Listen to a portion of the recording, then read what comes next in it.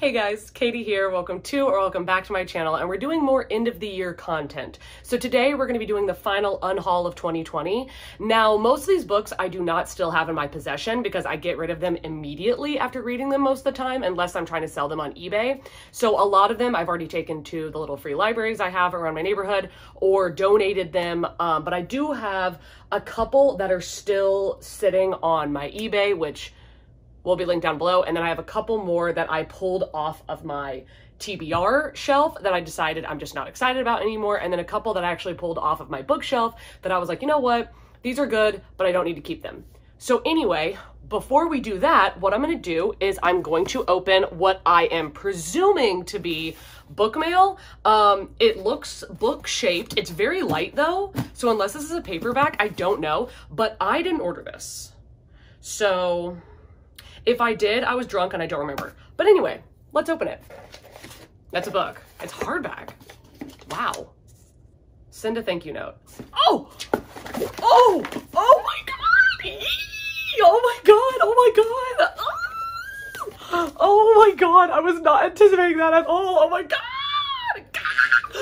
Oh god, okay. Oh my god, under the dust jacket, little moment. Who has done this? Merry Christmas. I am so glad I discovered your booktube. Your videos make my day. Angela's bookshelf. Bookstagram from Angela Stout. Oh my god, Angela, thank you so much. This is so amazing. Okay, I'm gonna have her Instagram on the screen and you can go follow her. Oh my god, Angela, that's so cool. This is like the most exciting thing I've ever gotten in the mail. I don't know, like, okay, I need to shut up. Now let's move into the books that I'm unhauling for this video, the first of which being The Death of Miss Westaway by Ruth Ware. I already sold this on eBay. I put it up like 2 months ago, I think. So this is something where I've read a lot of Ruth Ware books and they're okay, but they don't really jive with me. Like, they're not my favorite and they never end up being something that I give like 4 stars. Like, I think The Turn of the Key was 4 stars, but everything else has been a 3. And I heard from Noelle Gallagher and 2 other booktubers, I believe, that they said that The Death of Miss Westaway was their favorite of her books. But I went ahead and got rid of it because I'm just planning on reading the audiobook, which I am in fact listening to right now. I'm only 20% into the book and I'm sure in my December wrap up, I'll let you know more about that. A book I read and got rid of was 8 Perfect Murders by Peter Swanson. And if you want to hear my thoughts, you can watch my 10 worst books of 2020 video. Let's move on. Speaking of Peter Swanson, Her Every Fear. After reading 8 Perfect Murders, I was like, does this guy suck? Like, I really liked The Kind Worth Killing, but I'm gonna have to reread it next year because was I wrong? Like, 8 Perfect Murders was so bad that I literally was just looking at Her Every Fear and was like, you have to be trash. Like, you have to be. Either way, doesn't matter, got rid of it. Another book I read, but I ended up giving to the free library is Devil in the White City by Erik Larson. I accidentally dropped this book in the toilet.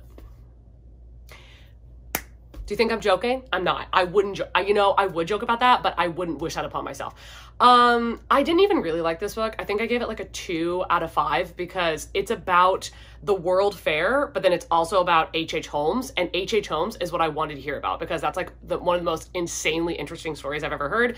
But most of the book really is around the World Fair, which is like, it's interesting, but it's not something I give any shits about. But the part that was fascinating is H.H. Holmes is the guy who built the murder castle, and there's a season of American Horror Story that's completely based around him.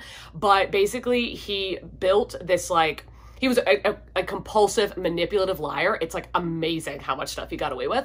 But he had a bunch of contractors and stuff build this hotel, like a bed and breakfasty kind of thing. But then he kept firing the builders and hiring new people and having them build like secret passages. But then halfway through building it would like fire them or whatever, so that nobody actually knew the full layout of the building except him.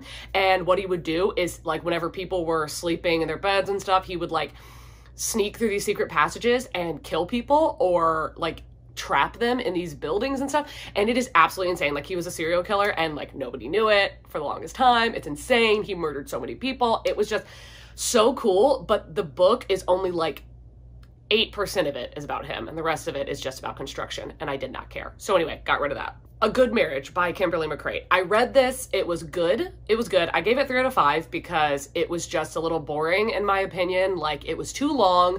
There were things about it that were good. I would not detract someone from reading it, but I would say that if there was something that sparked your interest more, skip this and go to that because it's good, but it's not great. And it's not even that good. A book I really did enjoy is The Night Swim by Megan Golden. I really enjoyed this, and the cover is absolutely stunning, but I'm not going to reread it, and if I do reread it, I'm just going to listen to the audio. It is a book with a podcast element in it, and I do highly suggest the audiobook for this. I read it in one day. It was so fun. It was fast. It wasn't fantastic. Like, it wasn't as good as Sadie, in my opinion, but it was really good. I think I gave this like 3.5 or 4 stars out of 5. But 1, I don't need the physical book, even though it's so pretty. And 2, it wasn't like 5 stars. Like, it was good, but it wasn't great. Moving on. A Stranger in the House by Sherry Lapina. This might be the most boring book I read this entire year. I'm not kidding you. It was so boring. Now, that is crazy because The Couple Next Door by Sherry Lapina is one of my favorite, like, fun, fast, flashy mysteries I've ever read.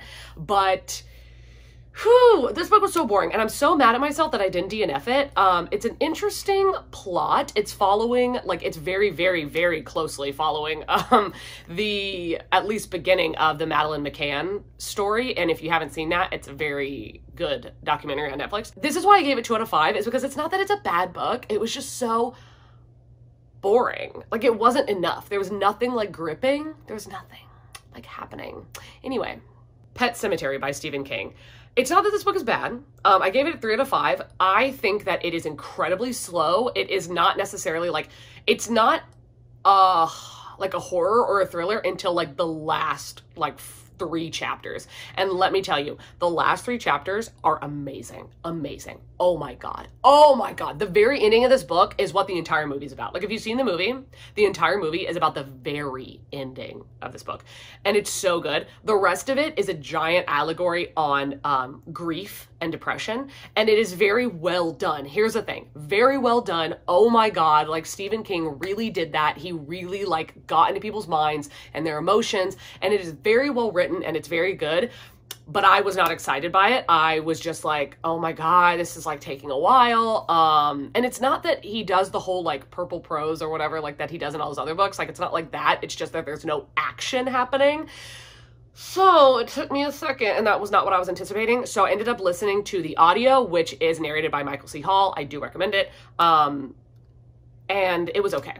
Violent Ends by a myriad of authors. It's like told from 16 different authors, and it's about 16 kids in high school who go through a school shooting. I thought that this would be very, very entertaining, and it does have good reviews on Goodreads, but I wasn't excited about it anymore. It sat on my TBR shelf for like 6 months, or at least 5 months, and I just never picked it up, and there was always something else I wanted to read, so I just went ahead and got rid of it. Final Girls by Riley Sager. I think I gave this like a 1.5 because the concept is interesting. It's about like final girls, like the last girl who will survive like a mass murder, like a mass attack. But here's the thing, all the characters are so insufferable. They're so annoying. Like, the main girl character, the only reason that she has survived this long in life is because she is dumb, ditzy, rich, blonde, pretty. I don't understand where she's like a Lululemon freaking blonde ponytail idiot. And I just hated her, and she was just stupid. Like, I'm sorry.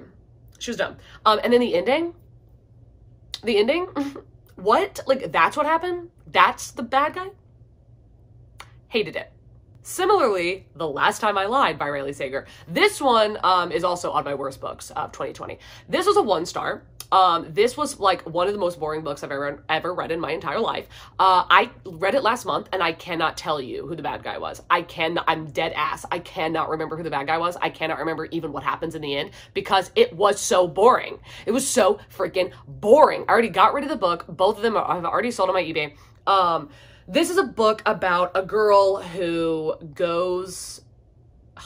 She was in a camp when she was younger, and one day she wakes up and all the girls in her cabin disappear into the woods and they never come back. Okay, and then when she's older, she decides to become a camp counselor at the same camp. Why? beats me. Seems like a really dumb idea, but whatever. And then I guess some other stuff happens, and I guess you find out what happened then and what happened now. Can't tell you because it, like, the information, like, yeeted out of my brain because I didn't like the book so much. The Dark Vault by V.E. Schwab. Now, I feel bad about this. This is, in my opinion, like a pretty sought after edition of this book. It's The Dark Vault. It is a bind up of the Archived and the Unbound. I read the Archived and then I did not move on to the Unbound. I thought the Archived was good. I gave it 3 out of 5 stars, but it didn't make me really want to push to read the second book. And there is also, this is supposed to be a trilogy, there is no ending in sight. This series came out a very long time ago and nobody has bought the rights to the book, and nobody has bought the rights to the third book. And I realized, I was like, well, I need to read them just in case when the third book comes out. But if the third book comes out, they're going to rebrand, like they're going to reprint the first 2 books, and it's really hard to find the first 2 books in like hardback or paperback, like, to match. So I was like, if the third book comes out, I will rebuy the 2 books separately, and they'll probably have a cover change, so I'll just buy it then. It's not good enough that I feel like I want to read 2 books out of a trilogy that's never going to happen. And then I have Angela's Ashes by Frank McCourt and also Teacher Man by Frank McCourt. These were given to me by a coworker who said that Angela's Ashes is his favorite book of all time. Another coworker also said that it's a very good book. I know that I've heard that they are, but I have no interest in reading these. This is not the kind of genre that I'm interested in reading. And if I was going to read it, I definitely would not read it physically. Like, this just seems not only incredibly boring, but like sad and depressing. It just, I don't want to, and I also don't even know what these books are about. Eliza and Her Monsters by Francesca Zappia. This is a very good book. It is a booktube darling for a reason. There are a lot of mixed media in this book. This is good, okay? But it wasn't as good as Fangirl, in my opinion. Like, I do really like this, but I reread Radio Silence and Fangirl this year, and I read this, and both of those books are superior to this, in my opinion. This is good. It just wasn't, like, good enough that I'm gonna reread it, so I'm passing it on. 2 books that I actually pulled off of my bookshelf are Invisible Monsters, the remix, and also Fight Club, both by Chuck Palahniuk. Now, both of these books are very good. I gave Invincible Monsters 4 stars, and I gave Fight Club 5 stars. So this was on my favorite of all time shelf until just a couple days ago when I took it off, because I realized that Chuck Palahniuk is an incredible author. He is an author that has a writing style completely unto himself. Nobody else writes like him. But the thing is, his writing style is incredibly difficult to swallow. Like, oh my God, it takes so long to finish these books, and they're not that long. They're really not. You should be able to blow through it, but you can't, or at least I can't. It's so difficult. And I also own Fight Club on audio, so I can always re-listen to it that way. It is my favorite movie. I think that, like, the plot twists and stuff in these books are phenomenal, and I don't want to get rid of them, especially because they're like some of the most quotable books ever. But I'm not going to reread it. I forgot to mention Haunted by Chuck Palahniuk. This is the same way. I did not finish this. I think I got like this far through. I wanted to read this so bad. Like, one, this cover is absolutely stunning. I'm obsessed. I bought this full price at Barnes & Nobles, and I was like so annoyed when I got like freaking 30 pages in and was like, I don't like this. This is supposed to make people throw up in their mouths. I read that chapter and was like, that's it? I'm sorry. That makes me sound so disgusting. I'm like, and? Because it's just like not the kind of horror that I find horrifying. I don't really get it. I'm sure this book is good, but is it? I'm not gonna find out. Girl Made of Stars by Ashley Herring Blake. This was very good. I gave this 4 out of 5. The topics that are addressed in this book are phenomenal, and I have never, ever seen these topics discussed in such an in-depth and beautiful way. But the writing is very immature, and the characters can be incredibly middle grade at times, which is very frustrating, and I wanted to yeet this book out of the window for how many times they mention Harry Potter. I was like, I get it, mentioning Harry Potter. It's a reference. It's pop culture reference like gold, but like, good God. Can you mention it in a more sophisticated way? Because it was just the character being like, she's wearing like a Gryffindor tie, or she's knitting a like Ravenclaw scarf. I'm like, is that supposed to give me character descriptions? Because it's not. It's weird. It's like a very mature topic, and that topic is done well, but then everything else the characters do is very immature. But then also, like, the main character is gay, and the relationship that she has with this other girl is so good, and I really loved it. I just wish that this same story had been told by Ashley Herring Blake, like, maybe years in the future, when maybe she wasn't writing that same way, or maybe this story was told by a different author. Anyway. In the House in the Dark of the Woods by Layard Hunt. I have to read it every time because I always get confused. This book is incredibly small, like so small, and it's also blurbed by Mona Awad, which makes me want to keep it. Oh my god. Okay, this book is so tiny. It is supposed to be like a weird, like, Grimm's fairy tale kind of thing. I put it on my shelf because it's small, and I was like, oh, well, I can read this for like a reading rush or something. But then I was like, yeah, but I'm not like interested. I don't know. Now I'm kind of trying to talk myself into keeping this. Because the cover is stunning. I shouldn't do it. I should get rid of it. I don't know. Please comment. I'm going to put this to the side. Tell me if this is good. Like, I really want to know. Like, let me know in the comments. I will not get rid of it until I get, like, at least, like, 5 comments saying whether or not I should or shouldn't, because I just don't know. Another one off the TBR shelf is We Sold Our Souls by Grady Hendrix. I really like the look of this book. The hardcover is even better, but I really love Grady Hendrix's, like, cover style. But this book, after I read the synopsis, just did not sound interesting at all. I did do an unboxing of this where I read the synopsis, but I thought this was going to be paranormal. I thought they were literally going to be, like, selling their soul to the devil to be musicians, but that's not what it's about. It's just about, like, how being a musician is hard and, like, the dark, drug-addled life of being a musician. And I'm like, okay, listen, I'll just listen to Daisy Jones and the Six, you know what I'm saying? I really, really, really love the Southern Book Club's Guide to Slaying Vampires. That was one of my favorite books I read in 2020. But I just am not interested in this anymore. And Jan, if you're out there, she bought this book because of me. I'm so sorry, but if you've read it and it's amazing, let me know. I'll keep it and read it, but if not, it's going away.